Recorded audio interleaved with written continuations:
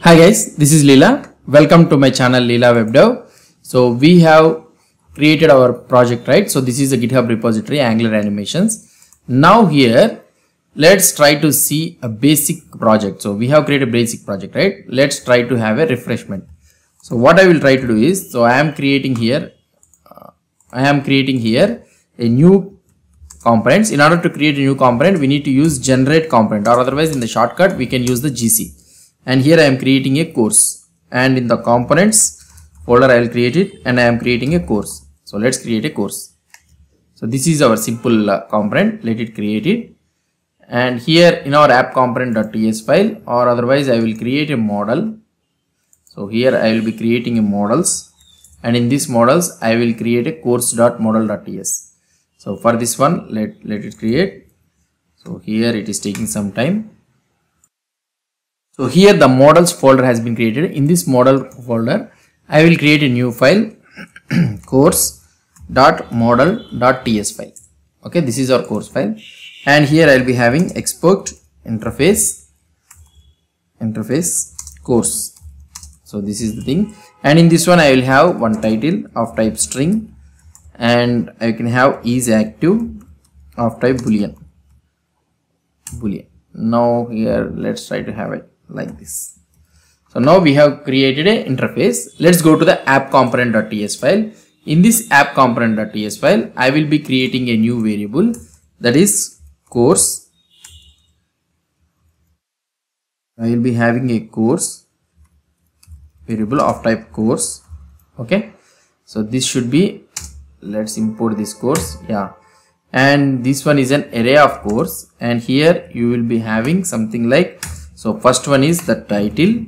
So we need to give the title. It's nothing but Angular complete course, and the another one is an is active is false, let's say, and I will be having another one. So let's have three things.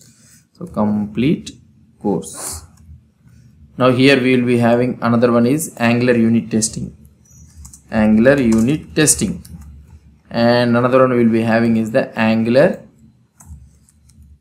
RxJS. So these are the three tutorials, three playlists which we are having it. Now let's go into the code. So we need to show it in the here. So here we will, now we have created a component, right? I am deleting this all the code, and let's try to run this one, ng serve. So it will be running, and here let's go to the course.component.ts file, and here we are having the HTML courseworks. Okay, let's go to the app component.ts file. So here I will be using the app-course. So like this we will be using app-course. So we have created a component where you have used a component. Let's let it run. So server has generated the files. If you go into our browser, if you are able to see courseworks, fine. Now I want to show my course here. So in order to show the course here, what I can do is I can use the ngFor. So ngFor is equal to course of courses. So here you will be looping over the course of courses, and these courses come from the variable. So it did not exist in the app component. So why it does not exist in the app component? Here we are, okay, courses. We will have a courses, right? Now let's go into the app component.html. We will be having, let's pass this one here. So I am passing a single course here is equal to course. I am passing here a single course. Now let's go to the course component.ts. So we are having a single course, right? So here I will be taking it as an input course. I will be taking, it is of type course, simple course. Yeah, now this should be here, so I can give exclamation mark so that it is mandatory. So now here we have a course, and let's go to the course.html, and here I will be showing a simple div, and in this one I will show course.title. I will show only the course.title. So now if I click on this div, okay, now let's see whether we can able to access it or not.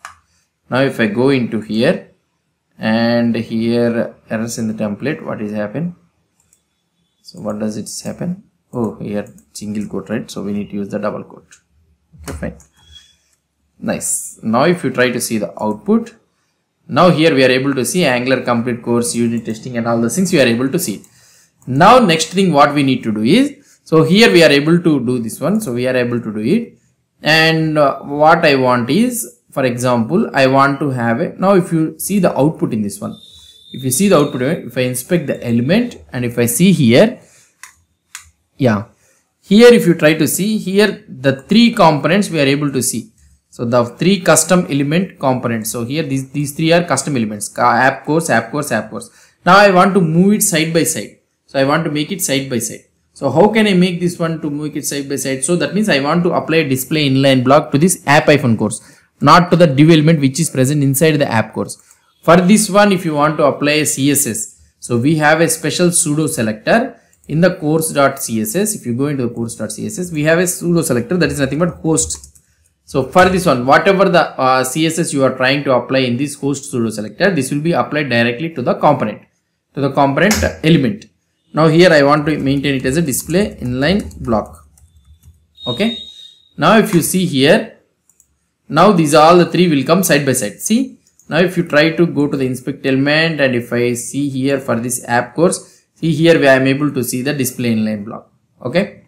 So this is how we will be able to apply it. So inline block I am able to apply it. Now I will make it, I will give some padding. So you can give some padding of 10 pixel and you can give margin of 30 pixel.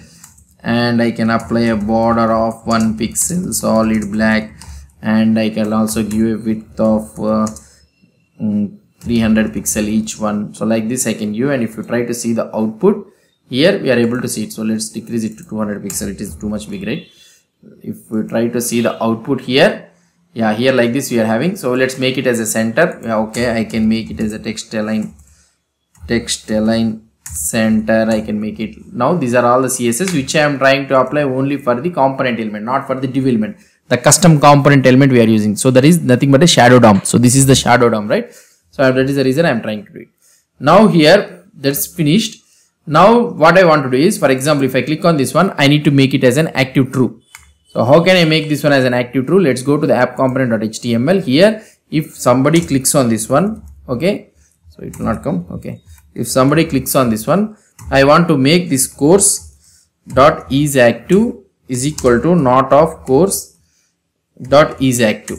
So I am making it like this. Now when this is active is there, I want to apply a class. So here I can apply ng class is equal to, so here I want to apply an active class, and when this is active is there. Okay, same thing. So here course dot is active. So that's it. Now if you try to see here, if I go into this one, now here for this first one app course, we don't have any class, right? So if I click on this one, see a class active has been applied for this one. If I remove this one, a class active has been removed. So for the second one also, if I apply, class active is applying and class active is removing. So for this one is also, it is applying and removing. Now when a component, when a custom component is having a class active, means I want to apply some border color to red or black, green or something like that. So for this one, what we need to do is in the course.css, so we are having the host, right? So if the host, you need to write something like a function like this, host dot active. So if a host is having a dot active element, then apply border color. I will apply the border color to red. Okay, let's see. Here I will make it as a 2 pixels so that it will be a little bit thicker. Now if you see the output, here it is refreshing the page. So here if I click on this one, automatically this has been converted into red color, right? So now here you can be able to see like this. We can, this is the use of the host element in the Angular. So when we need to use the host element, so whenever you want to target the custom component, so in the custom component CSS, if you want to target means, then we will be using this host element. So this is about the host element. So what I will try to do is, so this code, entire code I have hosted in the GitHub repository. So I will commit this one with creating a new branch, video-2, and I will commit this code. So host element, we have learned about the host element. So not host element, host pseudo selector, which is available in the Angular. Now I am committing this entire code. So if you have any doubts or any suggestions, you can check this code. So here if you try to see, this is our GitHub repository URL, and automatically this one will be committed into this one. So whoever may be having a doubts of particular video, they can go to this particular branch, particular video branch. Is this committed, the code? Yeah, it's committed. Now if you try to see here, so new branch will be created. Yeah, video-2 new branch will be created. You can go to this particular video branch and you can check the code. So this is all about the host element in the Angular. So we will try to learn one by one about the animations, how we need to implement the animations in Angular and all those things. We'll try to learn one by one.